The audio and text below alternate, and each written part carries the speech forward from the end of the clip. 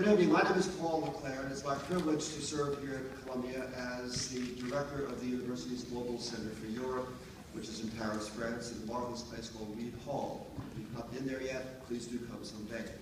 And I'd like to welcome you to what is really a first in the relatively brief existence of the Global Center in Paris, namely the export from the Global Center that Columbia has in Paris to the home campus here on Morningside Heights of a really terribly important cultural event that took place 4 weeks ago, in late September, at the center, namely a Writers of India festival that was attended by 2,500 persons over 5 days. For the past 2 academic years, the Global Center in Paris has partnered with the Bibliothèque Nationale de France, the French National Library, in creating a new and now highly successful series of writers' festivals each September under our joint banners. These have benefited enormously from having Carol Llewellyn, who is here someplace, and I wish to acknowledge her presence, as the festival's artistic director. And this Columbia on-campus version of the Writers of India Festival is also the fruit of her labors. We benefited as well from having simply superb sponsors, donors, and partners. And I'm delighted to acknowledge the presence of my wonderful friend Sue Ann Weinberg for her generous support of this festival this year and last year's festival. Mrs. Weinberg serves on the advisory board of the Global Center in Paris. And I'm very pleased that Robert Silvers and Ray Henneman, the editor and the publisher, respectively, of the New York Review of Books, are here, and they are a media partner of ours and very, very supportive of the festival this year. Our panel tonight is unfortunately a little smaller, by 1/4 than we planned, because Vikas Swarup has been detained in India and senses her guests that he cannot be with us this evening.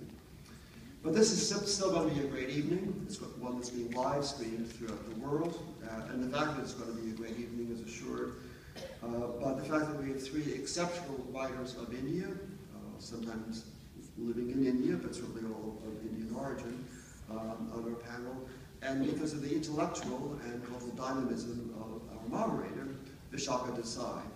Vishaka is one of my all-time favorite people here at Columbia, and she will introduce the panel when she takes the stage in a few moments. But first, a few words about her. As many of you know, Vishaka Desai was the hugely successful president of the Asia Society here in New York from 2004 to 2012, a period during which the Asia Society expanded dramatically its programming and really its cultural and intellectual impact, not only in New York, but in the US and indeed around the world. Vishaka Desai did her undergraduate work at Bombay University and then earned a doctorate in Asian art history at the University of Michigan. She's been named one of the 100 most powerful women in New York. She's been named as one of the 50 most distinguished Indian Americans, and she's also been named by Indian television as the International Woman of the Year. It's hard to beat any of those. Finally, presently she serves as a special advisor on global affairs to the president of this great university, as well as being professor of professional practice at Columbia School of International and Public Affairs.